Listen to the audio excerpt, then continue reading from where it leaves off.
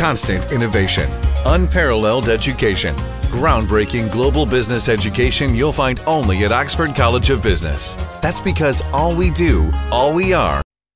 Proceeding commenced today with Additional Solicitor General Yasantha Kodagode making an application. He sought an order to the Director of Witness Protection Division of Police to set up an interim witness protection task force to investigate death threats levelled by Shanil Netkumara to Anika Wijesuriya and her family. Later, Steve Samuel, personal assistant of Arjun Aloysius, was questioned on the text and email messages extracted from his mobile phone.